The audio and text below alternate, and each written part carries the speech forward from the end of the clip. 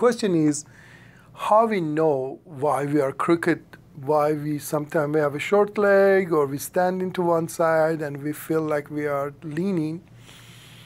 In order to understand which muscle is weak, there is a test we call Tendelenburg test. All you have to do is stand on one foot and check if your pelvis drops on one side. If the pelvis that drops is more than 15 degrees, usually a muscle we call gluteus medius that is attached from top of your pelvis to top of your hip, or another muscle we call gluteus medius from top of your inside your pelvis to top of the hip.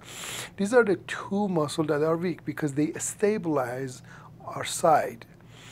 So please check this. This is a simple test. See if you have muscle imbalances, and please go and like our Facebook page, Go Chiropractic or Soft Touch Chiropractic on Facebook, and please subscribe to our YouTube channel.